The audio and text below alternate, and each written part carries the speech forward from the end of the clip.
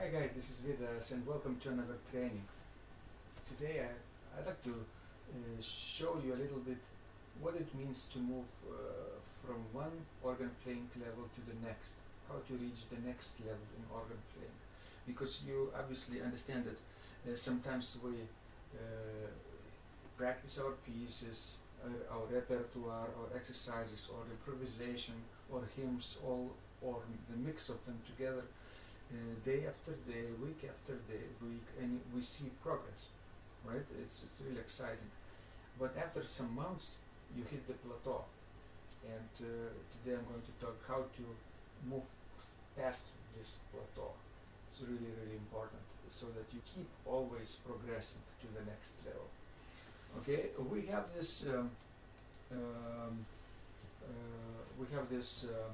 organ studio at Vilnius University. It's called Emanate, and also I have Secrets of Organ Playing contest, weekly online contest where people can submit their YouTube recordings and get prizes. So this is really exciting way not only to get rewarded but also see your own progress week after week. We have people participating week after week for 100 weeks in a row, you see. Almost, it's more than 100 weeks now. And people do see improvement. So how do you encourage students to do this? So our student from Undamaris studio yesterday submitted this minuet in F major from the notebook of Anna Magdalena Bach. So Diana was practicing, and I'd like to show you how she plays it now. Okay, here end result, and then we'll talk a little bit how long did it take her to achieve this fluency with this minuet. Ready? So I'm going to switch to YouTube window and show you exactly how she plays. Okay, just a second. Okay, this is Diana, and let's see. Let's move to the beginning, and I will show you how it sounds. Maybe not an entire minuet, but just an excerpt so that you could see her level right now. Ready?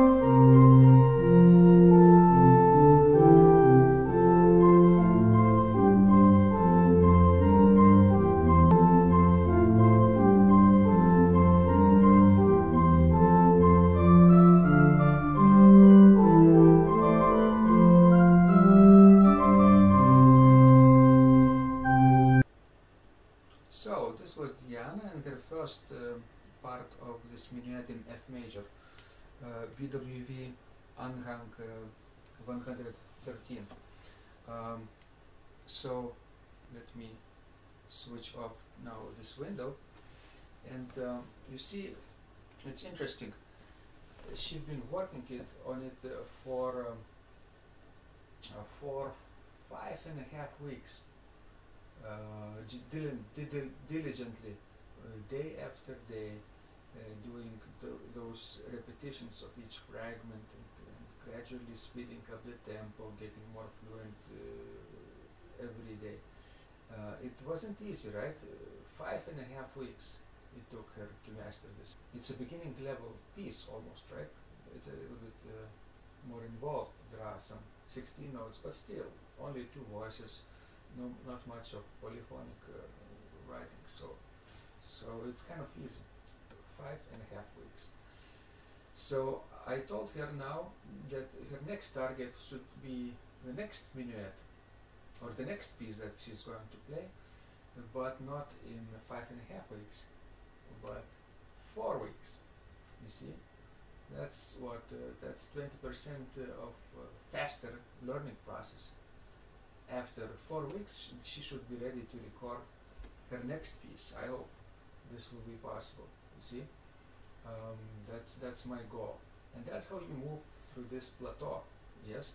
So if you always keep being at the same level and practicing on the easy pieces, you need to figure out a way to speed up the process, and then gradually you become better at this, right? So this was Diana and her minuet. From 5 weeks to 4 weeks, or 5.5 weeks to 4 weeks. That's her target. So now let's take a look at another student. Her name is Audrey, and she, you will see her here in the screen right now. And she also prepared a two-part piece from Johann Ludwig Krebs' Klavier Übung Part 1. This is chorale setting Allein Gott in der Höhe number 1 C, the last setting, like Alio modo. But she is not playing all the parts with continuo notation, but just the outer voices, soprano and the bass. That's beginning level, just like Diana, but even easier, shorter piece. So I want you to listen to this performance a little bit, and then we'll discuss what's her next stage will be. All right, ready? Okay, here we go. Allein Gott, two voices, Audrey.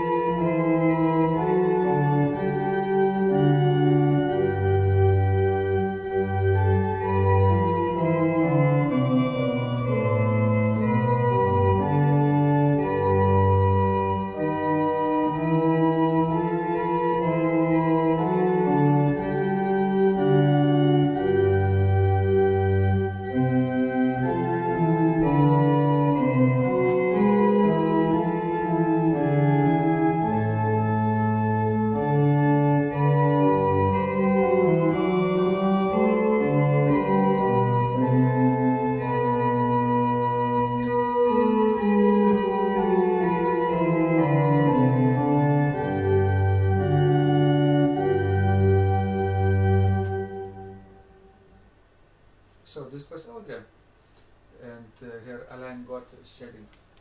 Let me switch off the YouTube window and come back to you. All right, so hopefully now you see she's also very fluent with this piece.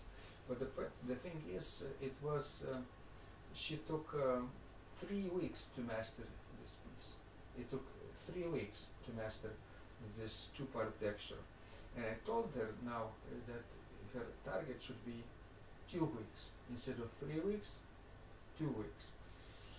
If she took another piece from the same Klavierübung collection by Krebs, Johann Ludwig Krebs, like number 2, also the last one from the ABC settings, just soprano and the bass parts, and she would learn it in 3 weeks, that would be the same level. Right, but her target is a little bit higher now, 2 weeks. All right, so it's like 1/3 of the improvement, 33% of improvement basically over from the past video. Right, so hopefully both Diana and Audrey can master their pieces respectively in shorter amount of time, and this is my strategy for improving and for moving to the next level in the organ playing, to moving beyond the plateau, right? First of all, you have to record yourself. Second, you have to share it with others, like in Audrey's and Diana's case, they've been submitting their videos to Secrets of Organ Playing online contest every week. Sometimes less often because it takes, you see, more than 1 week to prepare those pieces. So yes, you prepare, you record, you share your pieces, and then the next thing you play, you strive to record it sooner, right? Not necessarily 1 week sooner. You could say just 1 day sooner, the next piece, or 2 days sooner, depending on your goal. I recommend being strict with yourself and trying to improve from 5.5 weeks to 4 weeks. I think it will be doable, and for Audrey, from 3 weeks to 2 weeks could be doable. And guess what? The next thing that will be from 4 weeks to 3 weeks, from 3 weeks to 2 weeks, from 3 weeks to from 2 weeks to 1 week, from 1 week, guess what? To 6 days, to 5 days, 4 days, 3 days in a row, 2 days, 1 day, and then you could be mastering each minuet or easy piece and recording it every day. This will take some weeks, even months to master, right? But I believe the strategy gives you a more focused way of looking at your organ playing and moving beyond your plateau and achieving greater results. Basically, people who participate in our contest frequently see that they're quadrupling their results. So I invite you to participate in our Secrets of Organ Playing contest. I will give the link in the description of this video to the contest rules, and you can check it out for yourself. Alright, please also share this video and leave a comment, subscribe to my channel if you haven't done so, and thank you so much for your support. It means a lot. You get early access, and I get to keep going. You can see, you can buy me some coffee or become a patron on patreon.com. Alright, thank you guys. Thank you guys, this was Vidas, and I'll catch you online in the next video. Bye for now.